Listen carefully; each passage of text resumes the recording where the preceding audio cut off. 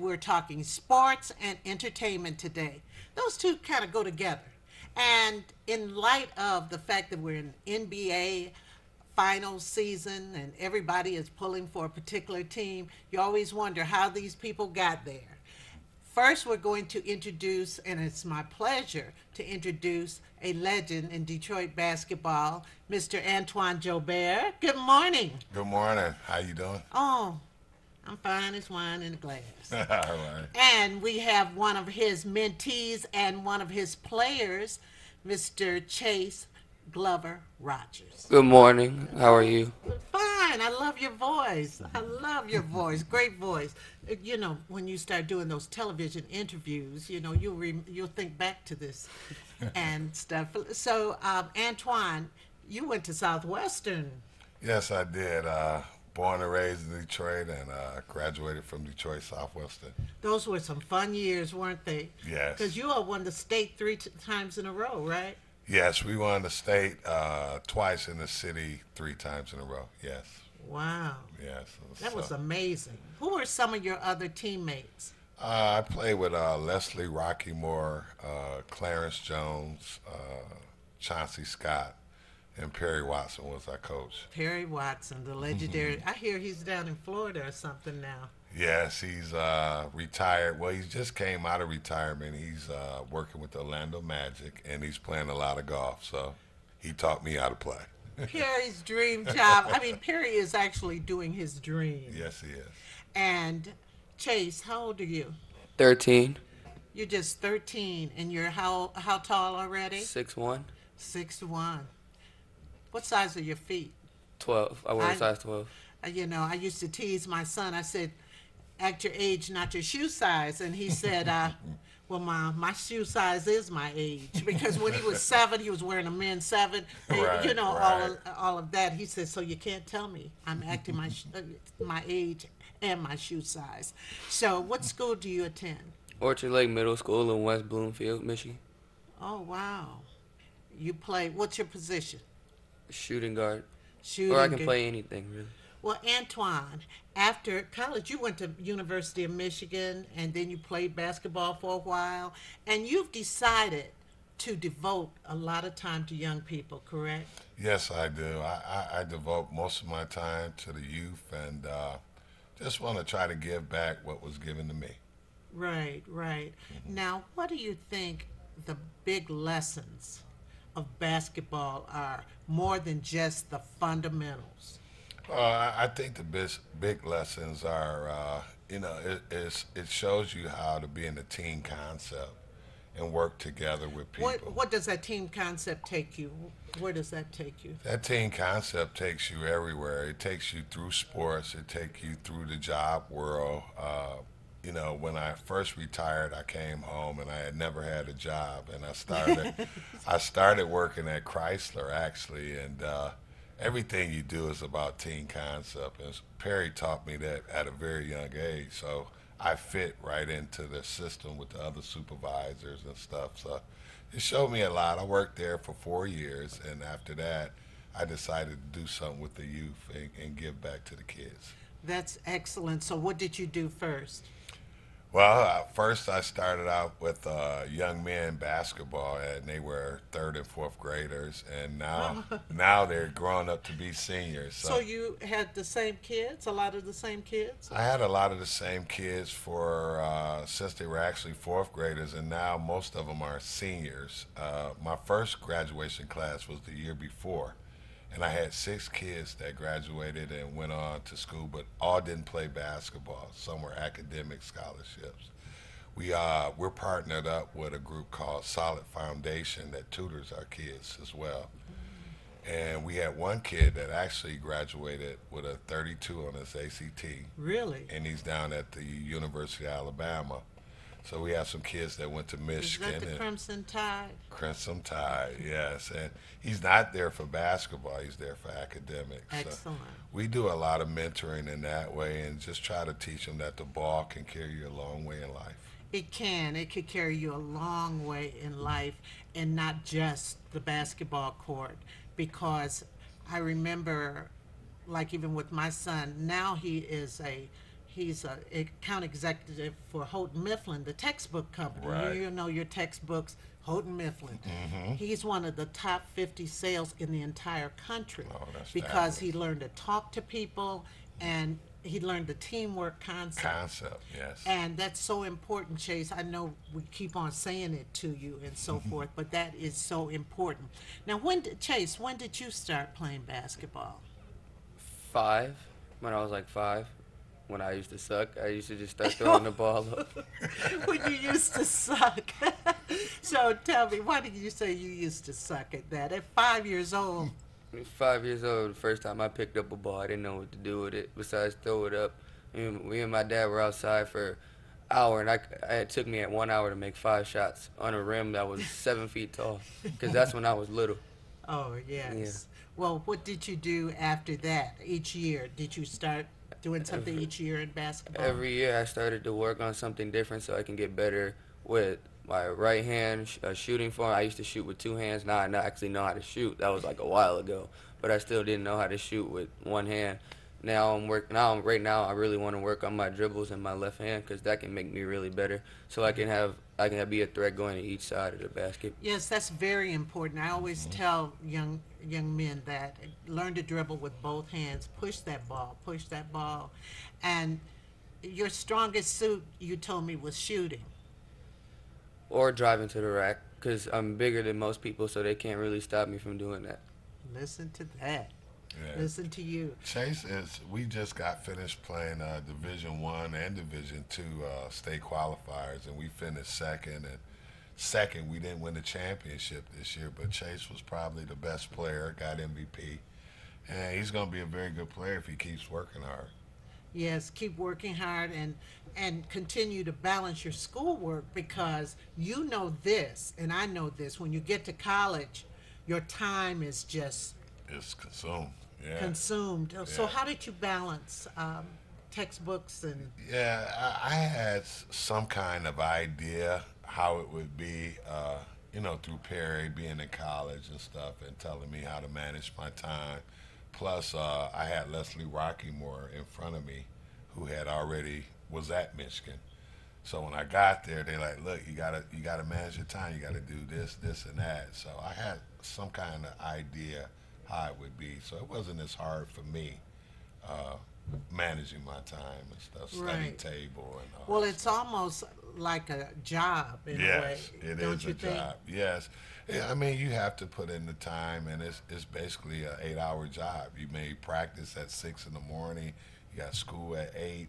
Then you may practice again at 2, and then you got to study, and you got training tables. So it's basically a job.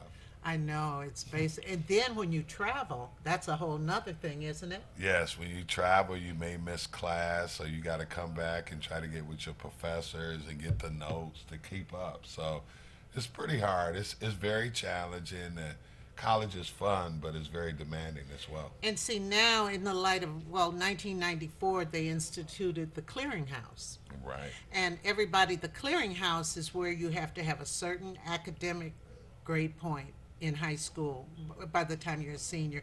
Plus, you have to have a certain test score on Right. one of your standardized ACT or SAT. Yes. And it's a sliding type scale. Yes, it is. And those people, you have to pass the clearinghouse now in order to be able to go to some of those colleges. Isn't that correct? Yes. The standard is they have raised the bar to 2.5, but it was a 2.0 and an 18 on your ACT.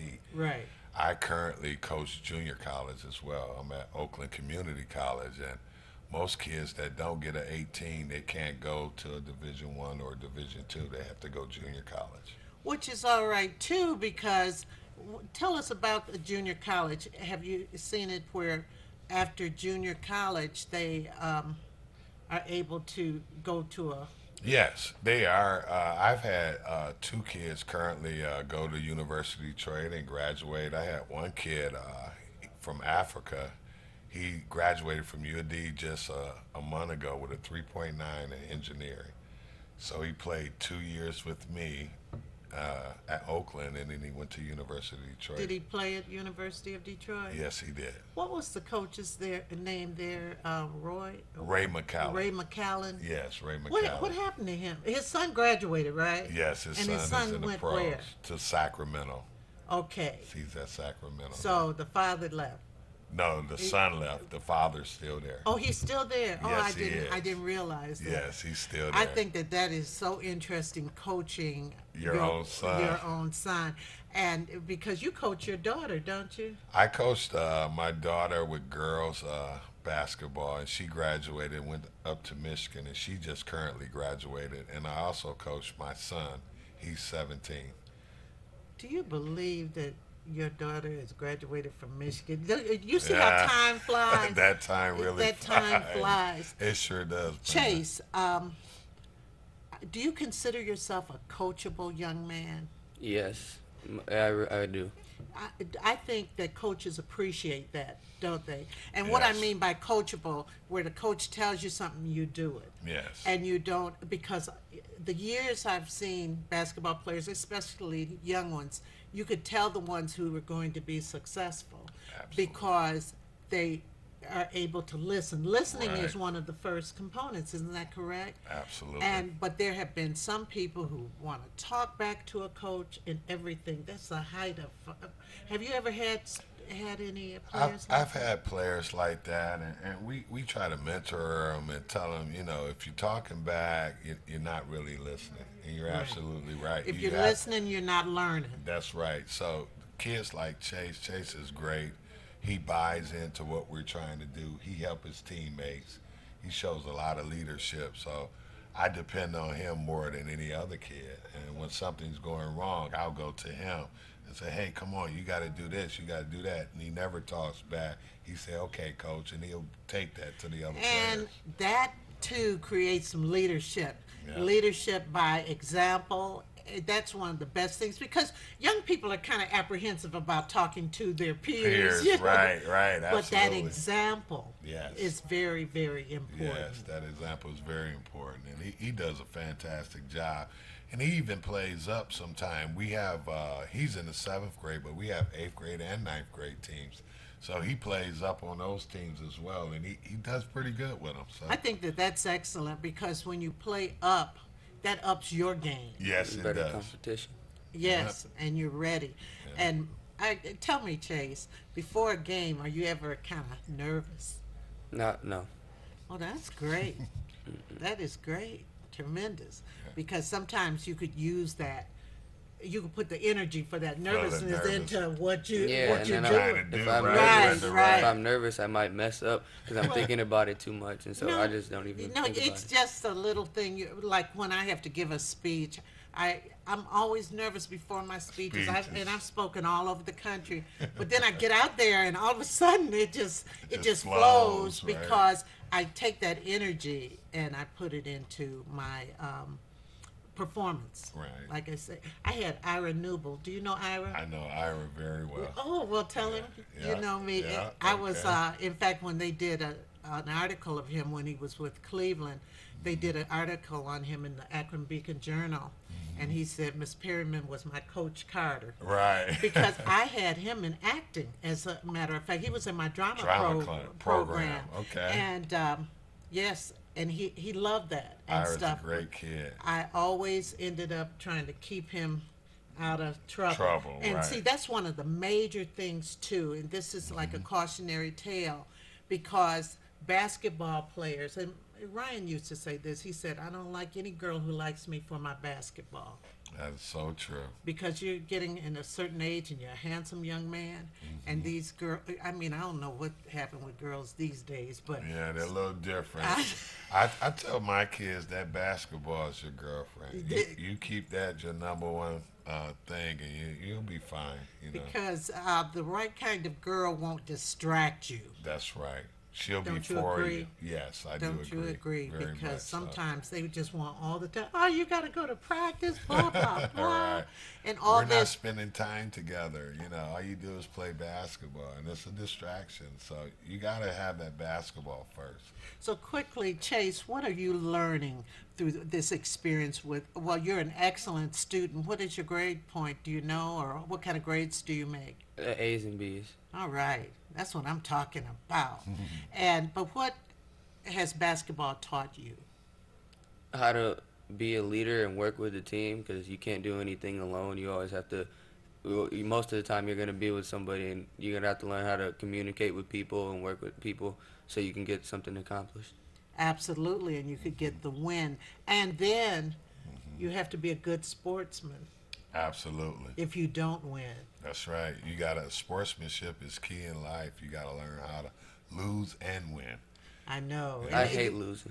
I know you hate losing. I know you hate losing, Yeah. but sometimes, when you're with two teams, somebody has That's to to lose. lose, right, It's right, like, dang, right. why can't we both win? Well, that's not competition, Right. you And, know. and losing teaches you how to win.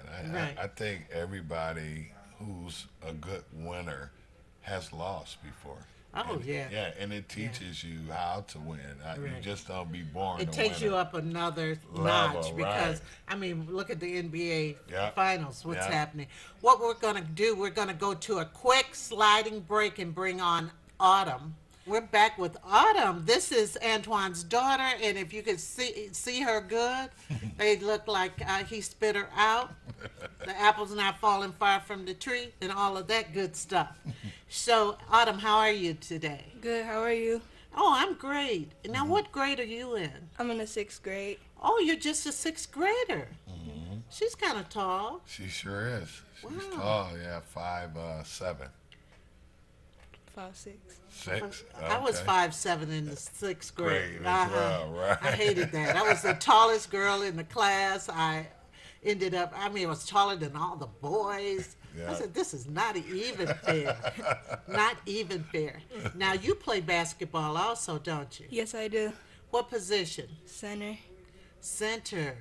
Wow.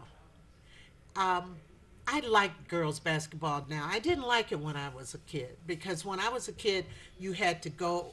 You could bounce the ball 3 times and you had to throw it. Throw it and away, Then they yeah. had one person who could a roving guard or something like that. It wasn't fun. But do you like it? Yes, I do. So you play with the team now, right? Yes. Tell us about it. You give me these one-word answers. Tell me about your team. We have a really good team. We won a championship like 2 or 3 weeks ago. What is your team's name? Lady Judges Court. Ladies Judges Court. And ladies and gentlemen, by the way, Judges Court, isn't that the name of your organization? Yes, it is. Why did you name it that? When I first started, I wanted to do something catchy, and a lady named Paulette Holloway. I know Paulette. She went to Highland Park. That's right. I know her She's very born well. and raised in Highland Park, and Paulette is a very good friend of mine. And Yeah. Paulette and we came up with Judges Court. Actually, she did. So we did the designs. We sat down and figured it out, and she helped me start Judges Court. She's so wonderful. She is. I love her to death. She is so wonderful. Hi, yes. Paulette. I gotta Yep. give her Hi, a shout. Paulette. I Yeah, gotta we're actually gonna have a banquet at the end of this season. We're gonna honor her. Oh, for wow. helping I me need to start find it. out about that. Yes, I will definitely I let you need know to about find that. out about that, Yes. really, because I love Paulette. Yes, I do And too. her younger sister Annette was one of my students. Paulette might have been one of my students. I know she was great. Right. And everything. Now you coach girls also. That's what I wanted to. Yes, I coach girls. I started out with my oldest daughter, and I stopped coaching girls when she graduated from high school because she was too small. So she's at the age now, and a lot of parents are like, "Why you don't do girls anymore?" So now I'm doing girls again. Now, are you coaching her? Yes, I am. Oh, Yes.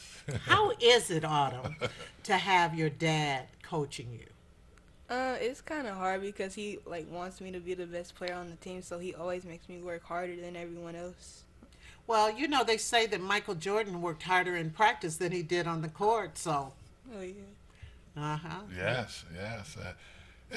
It's hard to coach your kids. I learned that from my first daughter, and then I coached my son as well, and I've coached her. So, You know, they're always like, Dad, no, no, Dad. But, you know, you just want them to be the best, and you want them to be leaders out there. And then you see potential in them. Exactly. And that's part Exactly. of a coach or a teacher's thing to bring out The what you best. see that they have that Yes. they don't realize. And that's the thing about teaching too. Right.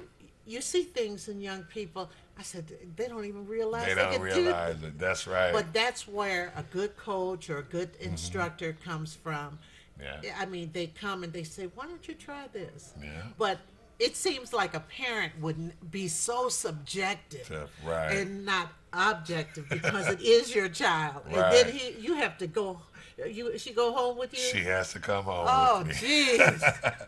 Yeah, we drop all the other kids off, and she has to take that ride home with me. And she's out the window, and I'm giving her a speech. So. Well, it's so funny. I remember after my son's first game or so, because I told you I sat him out the first season. Right. I sat him out, and Set but Ryan he ended. out, huh? Right, he ended up being all state 2 years in a row. And he got Oh, better. yes. But that 10th grade year, I said after a game, I said, Ryan, where's that ball handling you usually do?